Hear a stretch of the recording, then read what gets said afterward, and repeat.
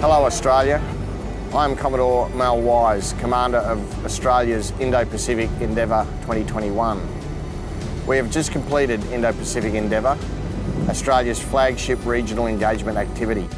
Her Majesty's Australian ships Canberra, Sirius and Anzac journeyed more than 32,000 kilometres through Southeast Asia, strengthening partnerships, building relationships and cooperating with 8 countries in our immediate region. We deepened our practical naval cooperation and interoperability with at-sea exercises, as well as on board our ships, where we welcomed Foreign Defence Force members from 5 countries who integrated and shared the deployment with us, after isolation of course.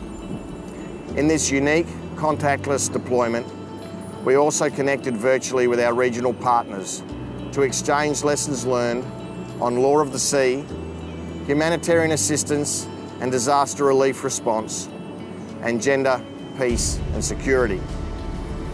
Indo-Pacific Endeavour continues to be an important way for Australian partner nations to reinforce that a secure, prosperous and inclusive Indo-Pacific benefits all nations in the region. I'm proud of the ADF members, Defence civilians and whole of government personnel that have demonstrated professionalism and the Defence values in making Indo-Pacific Endeavour 2021 a great success. And I thank their families for their support throughout the deployment. We all look forward to Indo-Pacific Endeavour 2022.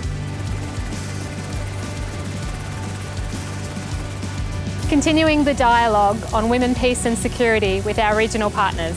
It means gaining a deeper appreciation for the issues that bring us and our regional partners together, such as maritime security and an international rules-based global order.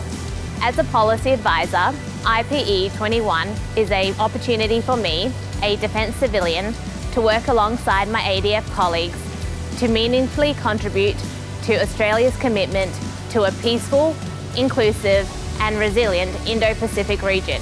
Experiencing life at sea and the complexities it brings within admin while at sea. The opportunity to experience new things. The privilege of being able to contribute to this important mission, engaging with our friends and partners around the region. I've loved working with the other services and the other government organisations, and I've made heaps of new friends. IPE for me has been about building friendships with our regional partners while working with a fantastic group of people from all 3 services here on the ship.